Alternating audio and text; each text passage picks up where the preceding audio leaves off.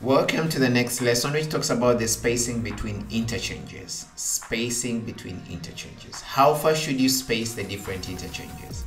And this is a value that it's very good to have this offhead. And as you work towards, if you're someone who's learning how to design interchanges, it's very important to know this offhead. It's something that people always keep asking you. How far should they be? Or what can we do in this case? Can't we have an interchange in this area? This is something that has happened to me countless times. People are asking me, can't we put an interchange between these two interchanges? What's the minimum spacing? What's the weaving? Okay. So interchange spacing, you find that where interchanges are spaced further apart, let's say on freeways, normally the minimum desirable distance is, you want to ensure that in an urban area they're 3 kilometers apart. This is roughly around 2 miles. Okay, so desirably try and have them 3 kilometers apart. In urban areas, 6 kilometers. In suburban or peri-urban, depending on where you're coming from, that's 4 miles. And finally, you want to have them at 12 kilometers in rural areas.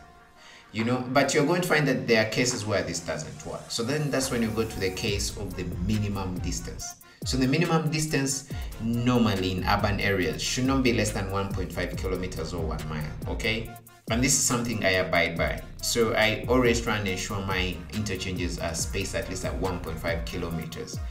And then in suburban areas 3 kilometers, and then in rural areas 5 kilometers. I normally go for 7 kilometers. The 12 kilometers is too long. I find that will be an extraction corridor rather than a value corridor. Okay, so try and keep them like this. Now there are some areas in an urban, I've had 3 projects we have worked on, and we find that you have to have the interchanges less than 1.5 kilometers. And when this happens, we need to use connector-distributor roads. Okay, these are to ensure that people are weaving on and off. That's ensured. Okay, so make sure you are aware of this. Just to summarize, there's a table I put for you here that's showing the minimum spacing is 3 kilometers in urban, 6 and then 12, and then the absolute minimum is 1.5, 3 kilometers and then 5, and anything less than 1.5 kilometers you need to use CD roads. So thanks so much for attending this lesson. I hope you have a very good understanding of how far you should space the interchanges on your expressways. Hope to see you in the next lesson.